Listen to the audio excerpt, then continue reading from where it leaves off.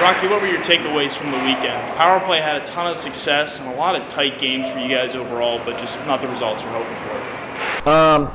I mean, disappointed with the results. We don't always focus on results. We believe in our process, and our process yields the results we want more often than not. But we didn't play complete games in any of the 3 games. We played very good for long stretches in both games on Friday and Saturday in Fargo.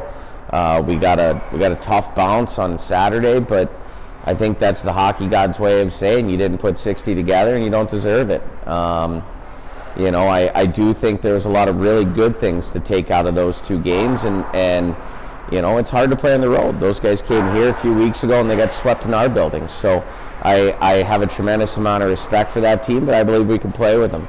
And then Sunday, we just, I thought we had control of the game until we chose not to. We went from playing our style and really not making mistakes to making a lot of mistakes in a short period of time, and we let that game get away from us. And there's a number of reasons why that happened, but ultimately that's the most frustrating out of the entire weekend, is not being able to bounce back and get 2 points on Sunday.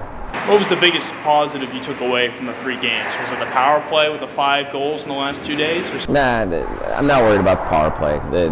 The power play's fine. I thought we competed hard, and the power play's been, for the most part, one of our consistents throughout the course of the year. We need to score more 5-on-5 goals, and if there's a concern right now, that's what that is. That needs to be priority number 1. The power play is going to generate momentum for our bench. They're going to score, 1 out of every 4 times, which is great. But we need more scoring from our 5-on-5 play, and we certainly generated the chances.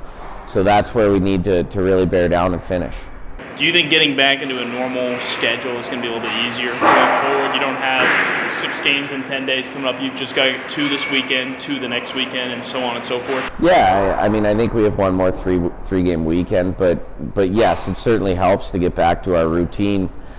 We can get back to the afternoon skates and spending more time doing video. I mean, when you play Friday, Saturday, Tuesday, Friday, Saturday, Sunday, you're battling to make sure the guys are healthy and they're rested, and don't mistake that. I'm making 0 excuses for our lack of success this past weekend, but it is a challenge, and it's one that we did not meet, and that's something that we have to learn from.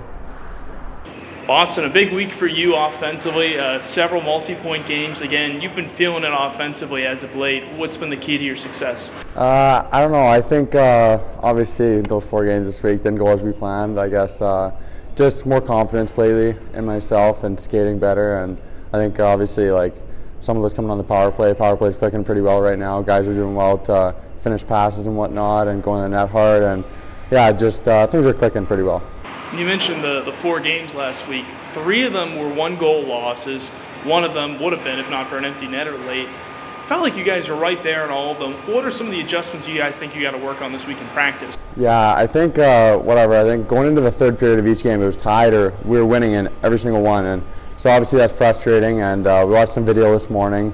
I think it's just the little things like making sure that we played our identity for a full 60 every night, because obviously take a shift off at the end of the 2nd period in the Fargo game, 1 shift, 1 bad turnover, and the game's going the other way. The momentum shifts and whatnot, but I think that just we're going to focus on us this week, and I think that we have 2 big games against Sioux Falls where we can turn the page for sure.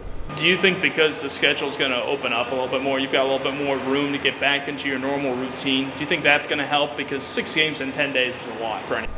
It was, for sure. And I think that obviously Sunday we were feeling it a bit in the 3rd period and stuff, being on the bus, on the road, but can't complain about anything because every team in this league has to do it. And I think that it will be a good reset this week, especially just to have a few days, getting back to our normal schedule and just being around the rink more and playing at home for first time in 2 weeks. It's on Saturday, so it'll be good to kind of reset here and hit the pause button for a bit. You look at the power play success though as well. You guys, that was something that was really clicking over the past week, despite the losses in there, and you had one of those big goals, a power play goal on Sunday. What did you like from what you were seeing from everyone out there on the power play unit? Yeah, I mean, we're just, like, chemistry-wise, I think that now we're just starting to feel each other out, where we need to be on the ice, where we have support options, and we're just clicking really well. We're moving more on the power play, not so stagnant as we might have been like early in January and stuff, and it gets frustrating, like when you go 0 for on a weekend of power plays, but I think that this week we turned the page and we did a really good job contributing and winning the special team battle every night.